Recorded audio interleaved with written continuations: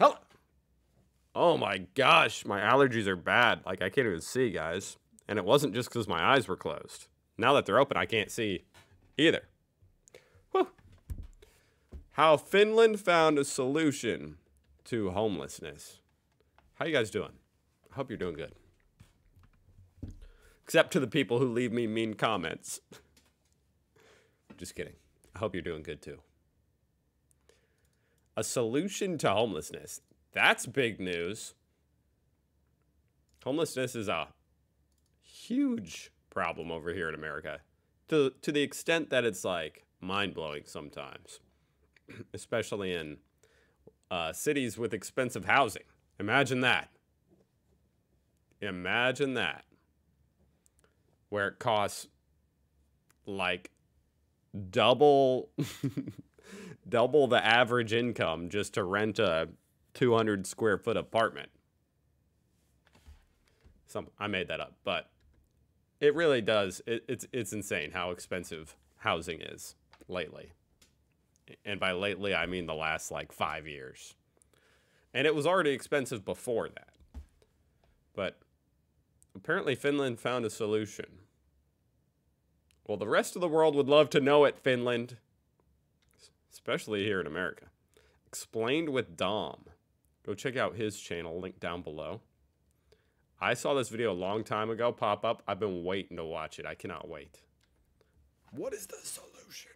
Homelessness is often considered a problem that doesn't have a solution. But there is one country that may have found it anyway. Finland. I mean, there are solutions, you know what I mean? Like, people have thought up solutions. Like, in a fully communist country, in theory, homelessness doesn't exist. So there's one idea. Now, does that work? But there are, you know, some people have tried. You could also just build more houses. Finland has developed a unique strategy for getting homeless people off the streets and back into the society, and it aims to completely eradicate homelessness by 2027. And although Japan still has technically the lowest homelessness rate, the Japanese success is actually quite questionable, while Finland has been praised again and again for its results. Okay, so Japan actually almost solved homelessness. So Finland's trying to get there by 2027. Well, I'm curious now how it's going, you know? I need to look up a chart. Hold on. All right, folks. I'm trying to find a chart here. Ah. The heck?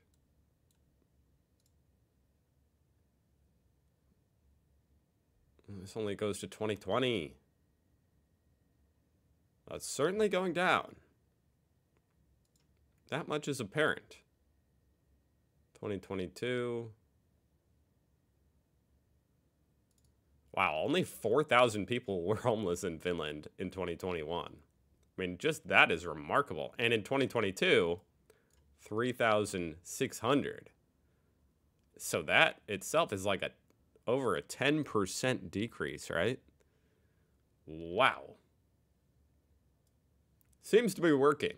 At that rate, 2027 might be a little bit of a lofty goal, but it looks like 2030, maybe it'll be gone. I don't know. So how did Finland manage to do it? And why aren't we just doing the same thing everywhere else? This is how Finland solved homelessness. But first, a quick message. If you like what I do, explaining how the world works by going beyond the headlines and challenging what we think we know about it, do consider becoming a supporter on my Patreon. For go check out his just Patreon, $1.50, folks. get to get out. Spectrum Business is made to work the way small business. Finland is famously the only country in the European Union where numbers of homeless people are actually significantly decreasing, and have been for several decades. Okay, now I need to look up U.S. homelessness. I almost feel like it's going to be going up, which is sad. Wow, yeah. I mean, you can see that pretty much since 2016, it's been going up. This goes only until 2022 in America. How pathetic is that? It went down up until 2016.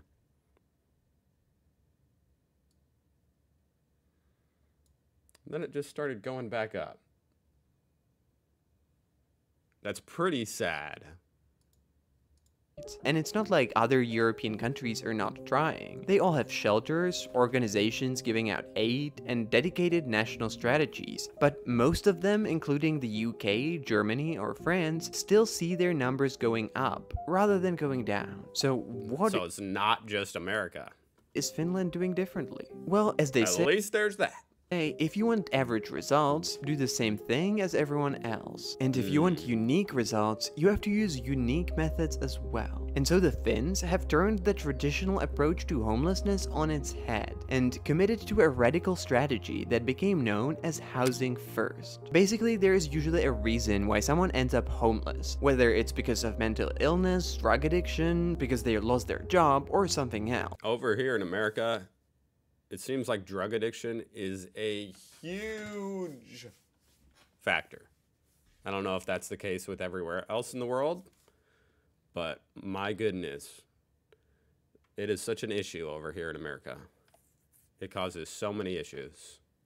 But the idea behind how most countries approach homelessness is that the person living on the street should start by sorting out those problems first while living in a shelter, and only after that they can get access to permanent housing. This has been called the staircase approach because the homeless person is basically expected to gradually move up through different levels. They are expected to stop taking drugs, undergo mental health treatments, and if they make progress, they can move on, with the permanent housing as a final reward. But the problem is that this approach is not actually very effective. Quitting drugs, I mean, it sounds kind of logical.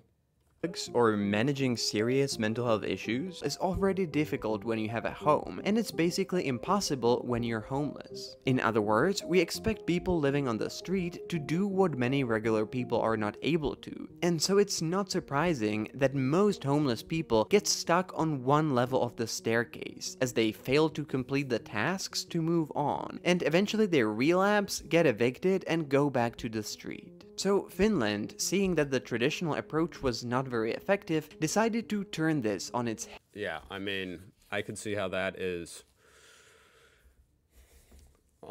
such a difficult situation to be in, where you've got caught up in this addiction and you end up on the streets.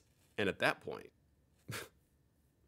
the addiction is the only thing keeping you going. You know what I mean? For a lot of people. It's the only thing they look forward to. It's the only thing they have left is whatever that addiction is. Without it, you know, if they just stop doing it,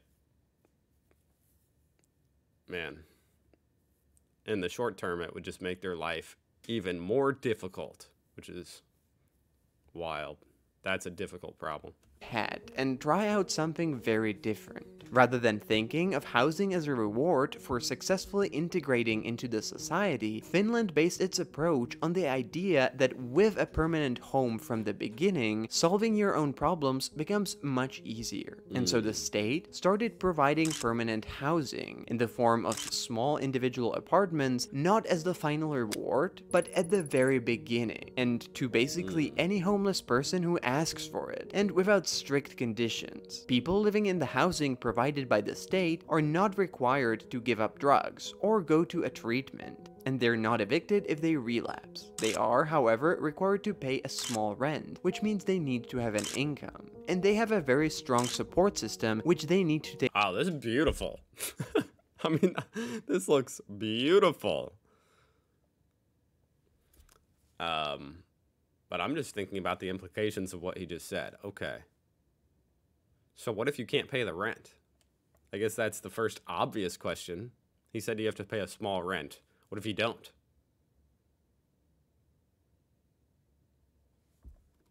Take part in. In most cases, the housing is provided in centers with around 100 homeless people living in Watch this if you want to make solid contact. During your individual apartments that are looked after by a I will say, the issue, it seems like Finland never let this issue get too far out of hand to where this solution looks great, and I bet it works great. It is working great, But as we already saw, Finland only has 4,000 homeless people. I'm looking up the population. I mean, there's only 5 million people in Finland. So you compare that to America. Well, okay. I guess per capita, it's not too much different than America, which is crazy because America has like 500,000 homeless people. It just shows how big of a country America is. I'm just saying that logistically, like building these apartments and housing 4,000 people sounds like a much more attainable task than 500,000 people. But I guess, you know, on the state level, it's a little bit more doable. A team of around 20 on-site social workers, and they provide support with everything from bureaucracy, job hunting, and getting access to addiction or mental health treatments, and they also keep things from going off the rails. But how it works is one thing, and if it works is another one. So, does it? Well, in the mid-1980s, there were around 20,000 homeless people in Finland, and according to national estimates, in 2021, this figure has decreased to just under 4,000. That's amazing. That is amazing. Now, I will say, of course it works at decreasing this stat. The strategy is literally to give them a house. If your strategy is give homeless people a house, yeah, you're going to have less homeless people. So, I mean, it's a pretty straightforward strategy. And it's just something that they do it with just so many less strings attached, you know? You don't have to prove you're not using drugs or anything. I would like to know what happens if you don't pay that small rent. Because a lot of homeless people don't have a job. Obviously. In fact, I'd say here in America, homeless people, 98% of them don't have a job. So how do you pay any kind of rent? Do you pay it with... I mean, it sounds like the only income a lot of homeless people have here in America is, you know, begging for money from people. So is that... I don't know. Is that what they use to pay the rent?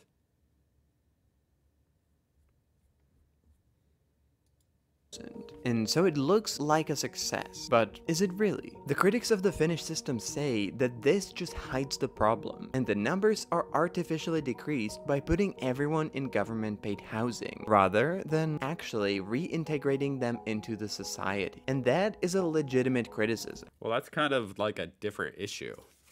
If we're talking about homelessness, the results are only possible because of the continuous support paid for by the state. The numbers of those who transition from government housing to living completely independently are quite small, and if you would remove the government support, the homelessness numbers would immediately spike once again. But well, yeah.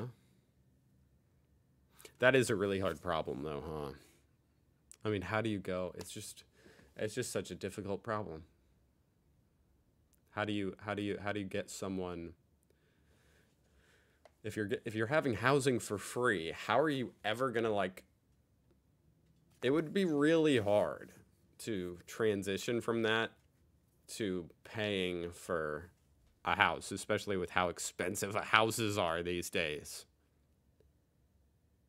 But on the other hand, that's the whole point of the policy. You don't need homeless people to turn into model citizens who are addiction-free and who are completely independent. In the Finnish model, it's already considered a success when you get them off the street and into a controlled, safe environment, when they're able to pay That is definitely a success. Small rent every month, and when they're slowly, one step at a time, reintegrating back into the society. Now, naturally, this costs a lot of money. The Finnish government spends a lot of money on buying apartments and turning them into homeless housing, subsidizing developers. Now, I will say, what's a little bit, you know, they show, Now, and I'm just trying to be real here.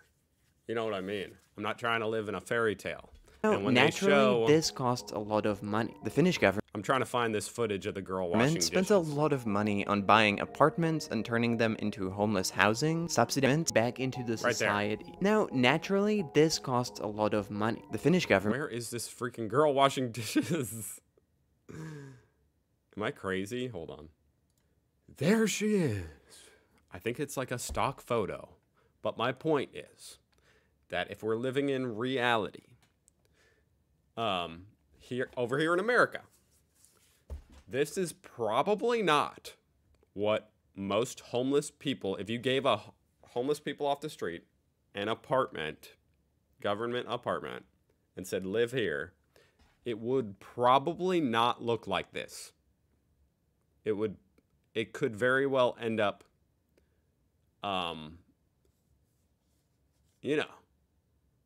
being not maintained. So is there a solution for that? What do you do about that? I mean, she looks like, I don't know. She's doing a great job. I think this is stock footage. I don't know if this is real. But I'm just thinking through it, trying to be realistic. This is a very beautifully maintained apartment. It's like, okay, you get them into the apartment, but if they're extremely addicted to drugs and, there's a lot more to the apartment than just that. What about their clothes? Would they have dirty clothes everywhere? What about, buying things like detergent and stuff for the dishes? Would they have dirty dishes? Do you have to send in someone, like almost like a hotel, like someone there to help clean the place to keep this apartment building? Because you don't want the apartment building all becoming, run down. I don't know how all this works. We do have homeless shelters over here in America. And I guess the way it works is you can go sleep there until it's full, in which case you're out of luck for the night. But and then I guess they clean it, like you have to leave and then they fix it up and you can come back that night. I think that's how that works. back into the society. Hopefully I'm making sense here. Now, naturally, this costs a lot of money. The Finnish government spends a lot of money on buying apartments and turning them into homeless housing, subsidizing developers who build this housing, heavily subsidizing the rent, and employing a lot of social workers that work with the homeless people. And that's not cheap. But even so, according to Finnish statistics, it actually financially pays off. A study of financial costs shows that Finland actually saves 15,000 euros a year on every homeless person it houses. Even maybe these countries can do that because they're not spending trillions of dollars over decades and decades on random wars and stuff around the world. And I'm not just talking about present day. I'm talking about for decades. It's like, I don't think America is going to pay for any of this because we'd rather just pay for never-ending war around the world and our own military, like trillions of dollars. It would be nice to see some of that money going toward these type of projects. Though it spends money on housing and social workers, it's still a lot cheaper than to bear the cost of emergency care, policing, justice system, and all the costs that come with having homeless people living on the street. And so in the end, it's a model that kind of works. That's so true because, it costs you money regardless. The problem costs money regardless of what's happening. It costs money to the economy. Just by having, these encampments. I mean, if you go to large cities, there are parts that are in like homeless encampments. And obviously that has an impact on the economy there. And so no matter how you cut it, you're going to have to pay somehow, some way. So you might as well do it in a very humane way like this. I really admire this works for everyone. It's definitely better for the homeless people who don't have to live on the street or in often dangerous temporary shelters. It's better for the regular people who don't have to deal with criminality, drug use, and other issues that come with people living on the street. And it's actually better even for the government that ends up saving money. But if it works in Finland, why aren't we doing it everywhere? And would it be successful? Well, that's a tricky question. And there are both practical and ideological reasons why Finland is still unique in this approach. First, even if you wanted to, it's not actually that easy to just take what Finland is doing and apply it somewhere else. For example, the basic condition to give away housing is that you need to have enough of it. And since most countries are going through a housing crisis, that's not that easy. One of the reasons why That's why I was saying, first things first, we got to build more houses. Finland is able to do it is because cities in Finland tend to... I mean, honestly, if they were giving away free houses here in America, and this sounds, I know people are going to be like, that's stupid, but there's so many people desperate to buy houses that cannot afford houses. To where it's like, you'd probably have people trying to game the system into where it's like, okay, yeah, I'm homeless. I want in that free house or free apartment, because housing is crazy expensive. I don't know. To own most of the land, and so they're able to use that to build a lot of social housing units, but that's not common. And so even though this policy is successful in Finland, it can fail in other places. California, for example, has been trying the housing first policy as well for the past 10 years, but it hasn't really seen the same results. And you don't say. Homelessness is the worst in California. that's because it lacks everything that is required for this policy to be successful. Unlike Finland, California has incredibly strict development rules and really expensive real estate, which means that building social That's why the housing is that's why the homelessness is such a problem. housing in large quantities is kind of impossible. And even then, housing is just a part of it. In order to replicate how it works in Finland, you also need a really strong social security system, a lot of social workers, and access to healthcare, mental health institutions, and addiction treatment. But California doesn't really have any of that. But even more than for practical reasons, this policy is often rejected on ideological grounds. There is a deep-rooted idea that homeless people should deserve housing, rather than just get it, and that doing so creates a bad precedent. Even though in this case, I think that was kind of a weird way of saying that. He's saying there's a deep-rooted idea that homeless people don't deserve housing unless they work for it, to earn it. That's what I believe he was saying. Which is true, and some people would hold that idea to be true. Not very many people in California would. I think that's probably why, as he's saying, California is attempting this home first policy thing, because out of all the states, they are very left wing. So yeah, I don't think there's a lot of people in California saying, "Oh, you don't deserve a house." I just don't think. I mean, of course, there's some. You're gonna find people like that anywhere in the world. There's gonna be someone who's like, don't give them a house. They don't deserve it. that's not really what the data and the evidence are telling us. So although Finland has some unique advantages, this model can be applied elsewhere. But in order to be successful, it requires a lot of invested resources, ability to commit for decades rather than for years, and in the end, it needs to be just a part of a wider, well-functioning system. This is just an interesting thing. It looks like a alien UFO landed here. It crash landed here. That's the UFO. Wow. Of social safety nets that help people from getting off the ground. And so it looks like Finland will probably keep its unique position for a bit longer. Yeah. Wow. Well, that's really awesome, and that's really cool to see. And You know, it's a little, at the same time, it's a little disappointing for the reasons he just said. Like, you know, it's uniquely functional in Finland because they have a lot of land and stuff. It's a very difficult problem. And honestly, I think anyone who says it's not is not telling the truth. It's extremely difficult problem.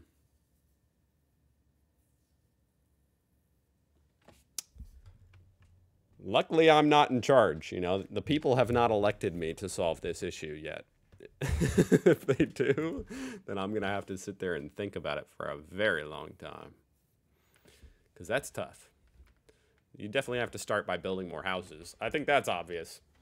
Anyway, go check out his channel, Explained with Dom. That was a great video. I'll see you guys tomorrow.